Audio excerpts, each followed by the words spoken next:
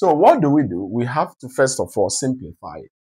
So for the first term, we have it as 2 to the power of x plus y is equal to 32 can easily be expressed to be in base of 2 because 32 is 2 times 2, 4, times 2, 8, times 2, 16, times 2, 32, 2 power 5. So instead of writing 32, I'll write it as 2 power 5. Okay?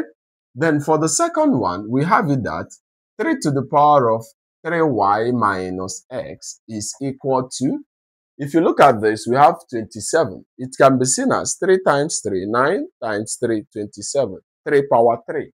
So instead of writing 27, I'll write 3 to the power of 3. Okay? So since I have this can actually be my equation 1, and this will be my equation 2. Okay? So the next thing I have to do is that in exponent, whenever we have the bases to be the same, okay, we simply equate the powers. So I can easily say that x plus y is equal to 5. Okay? We can call this equation 3. Okay? Then the next thing we do is that we look at this one. We can also see that 3y minus x is equal to 3. So at this point, we can call this equation 4. Okay? So since we have this, it is very easy to see that this is clearly a simultaneous equation. So what do I have to do? I will solve it by elimination method. To do that, I have to add equation 1 and equation 2. Okay? The reason why I'm adding is that the coefficients of x are the same, just that this one is -1 and this one is just +1. So when I add the two together, x will be eliminated. So what do you observe? X plus minus x is 0. So y plus 3y will give me what? Will give me 4y. Okay? And this is equal to 5 plus 3 is going to give me 8. So I have it to be what? 8.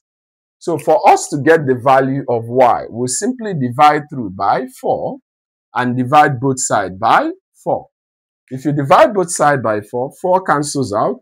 You see that our y is equals to 8 divided by 4 is what? 2. So here y is actually 2.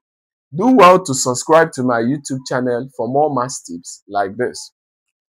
Then since we got y to be 2, it's very easy to see that from equation 3, we can so say that from equation 3, this is our equation 3.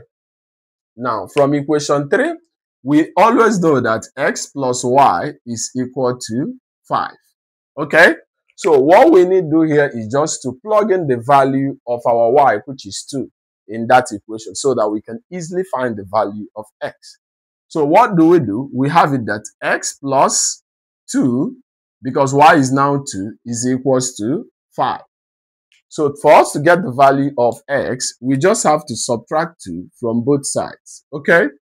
If we subtract 2 from both sides, we basically see that x is equals to 3. So at the end, the value for x and y will be what? Will be x is 3. We have it that x is 3 and y is what? 2. So x is 3, y is 2 is the only number that can satisfy the given equation. Subscribe to my YouTube channel for more exciting tips like this. Comment your thoughts about the method. Do you really like it? And what do you really expect? Bye.